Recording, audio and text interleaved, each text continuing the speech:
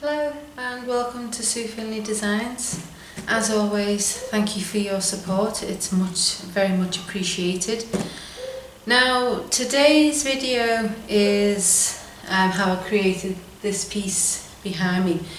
I was challenged to create something using red because red is not normally a colour I use. So I thought, oh, okay, let's have a go at that. So what I did initially was I got some really nice red pigment. It's a Colour Obsession Fire Engine red, and I wasn't sure whether I was going to do just black, white and red or add a touch of gold, leave the white in, remove the white. So what I did was I had a little play around on a small piece of masonite board just to test out the colours. So on this piece I used red, black, gold and white, and just let me go in there with that. So this was just like an experiment to see how the colours work together and whether I liked them or not. I didn't really like the design I came up with, so I threw some stones on as usual to make it a little bit more interesting if that was possible. So this is why this test piece has actually got some stones in. So normally if I do a test piece I wouldn't normally stick stones in, but I wanted to see how the stones would look when the background was painted black and the colours put on top, how the stones would react when it sank through the colours. So this is why this test piece was done. So it actually turned out not too bad in the end, so you can just see the gold and things in there going on. Anyway, this is what I done the test piece on before creating this piece. Now what I did with this one is I left it, after pouring the colours, I left it for an hour before manipulating the colours, because if you do it too soon you get the colours blending together, and I didn't want that. I wanted, when I use my fingers through it, to still see definition of colour, because I didn't want them to mix and muddy too easily. Perhaps they shouldn't have been left for a whole hour. I could have got away with doing it for just half an hour, but as you can see I still got the desired effect that I was after. So what I'm going to do now is I'm just going to zoom the picture in, the camera in, sorry, so that you can see a little bit more detail of what's going on here before we move into the video. Now you have to excuse my reflection in this video. It's a little bit difficult to avoid when you've got a black piece, but nevertheless try and ignore that and look at what's going on. So as you can see here, when I've dragged it through, it's kept the shape of my fingers pulling the piece through, so you get quite a nice effect doing it that way. So you can see, can I get down here? So you can see how we've got a definition between the black layer and the red and gold layer, and obviously got the stones in there. And again you can see you've got a nice little bit of detail going on in places. Now I did actually start off mixing or adding a little bit of mineral spirits to maybe see if some cells would happen, but because I ended up doing it this way, I didn't really need to do that. That was fine. Let me try and move out the way so you can see some of the shape.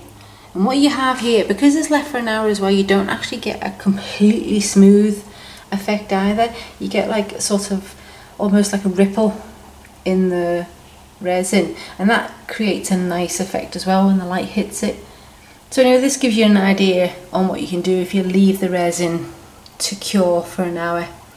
Anyway, without further ado, let's get into how we create this piece.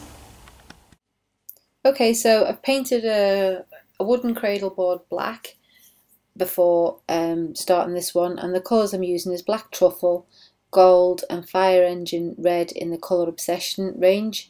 The gold is a powder and the black and red is a paste.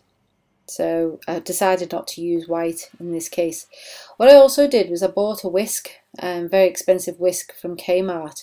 It's just a plastic whisk, because when I'm pouring larger amounts of resin, I wanted to make sure that it was fully mixed up. So although you've not seen me whisking that very long, I did actually whisk it for a good 3 minutes before bringing it in front of the camera.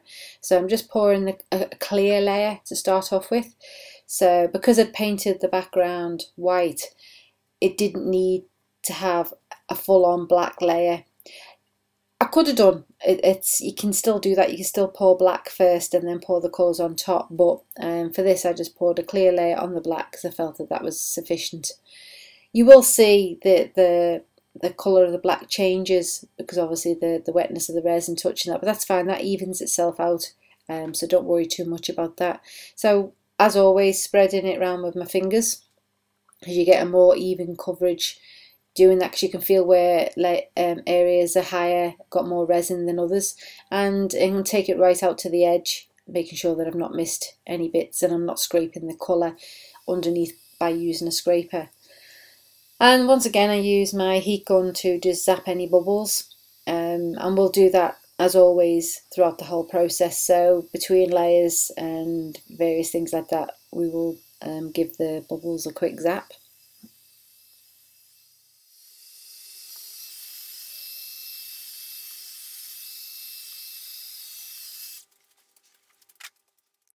Now this is where I decided to use mineral turpentine to spritz the colours to try and create some cells. I just poured some into this little spray bottle here, and I'm just going to mist the piece with a bit of that. And you can see just at the bottom there how I've got little divots. And the reason why I sprayed it underneath, because it rises up to the surface, the idea was to create cells, but because after I'd started pouring I then decided that I was going to use my fingers to drag it anyway, I needn't have bothered doing that. But I've also added a couple of squirts to each colour also, and just give it a quick mix, not too much, and just applying the colour. Like I say, I needn't have bothered doing that. I may try and do another tutorial actually using it to try and create cells and see what we come up with, but for this it was a wasted exercise really. So all I'm doing here now is just following the basic shape. Now I knew that I wanted to create like a wave effect and drag the colours into the negative space, so I've applied a little bit more gold to the top edge there and more red down to the bottom because I wanted a bit of contrast like that as well. And again, just giving it a quick zap with the heat gun to get rid of any bubbles. Now this is going to be left for an hour. As I mentioned before, I could have got away with just doing half an hour, and I may well have a go at doing a half an hour one. But what I didn't want to do was see the colours running into each other after I'd moved it. And I have done that before. I have moved the colours using my fingers and allowed it to run into each other, and you do get an interesting effect doing it that way. But for this piece I wanted the definition, as I mentioned earlier.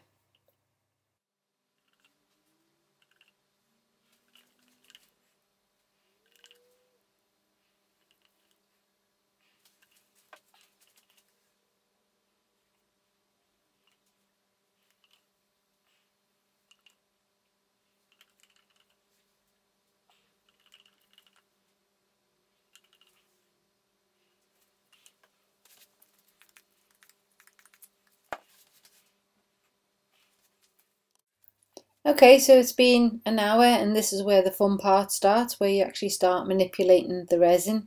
I'm just following the flow of the wave and then just dragging it down to give it you know, a nice curl going on there, and I'll do the same on the other side to just create that shape and just pull the resin out into the negative space.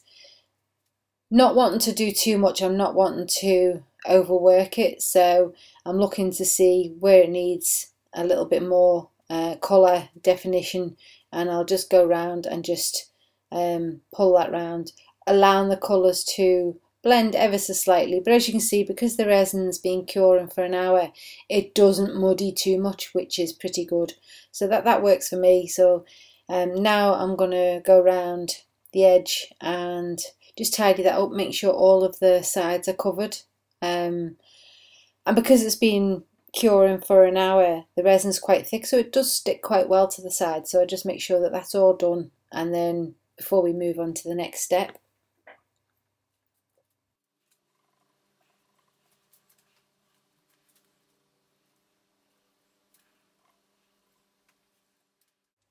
And if you've watched any of my other previous videos, you'll know that I really love these decoration fillers. In some shops they're called diamond gems. They're very sparkly, and they're several different sizes, and they're quite effective when poured into resin. Because they are diamond shaped, but depending on how they fall, you can bounce light from all corners of the room really. So what I'm doing here is I'm just following the shape that I've pulled, and I'm just picking out 2 areas to cover in stones. I tend not to overdo the stones. I think less is more really. I used I think 2.5 bags of stones on this, and just like I say, followed the shape, standing back on occasions just to see where else needs, if it needs any more, and you know, and just seeing if I need to add any more to other areas and things. But for on this piece, I was quite happy with two areas. What I do now is, after I pulled that one out that shouldn't have been there, just using a stick, I'm just adding a little bit more definition to the edges that are pulled out, just to make sure that there's plenty of interest going on there. So just using a stick, it doesn't move it too much, and you just get some nice design elements happening there. And once again, using the heat gun, we go around and zap the bubbles. But what I'm also doing here is that the heat gun actually moves the stones. So any that are not sitting in resin, it'll blow to one side slightly, so they'll find a bit of resin and settle down. But I also use my finger to push any that I can see that are sitting proud down into the resin. And then when it's cured, I'll probably have to pick a few off that didn't actually hit any of the resin and are not stuck. I think there was about 4 pieces that didn't actually stick.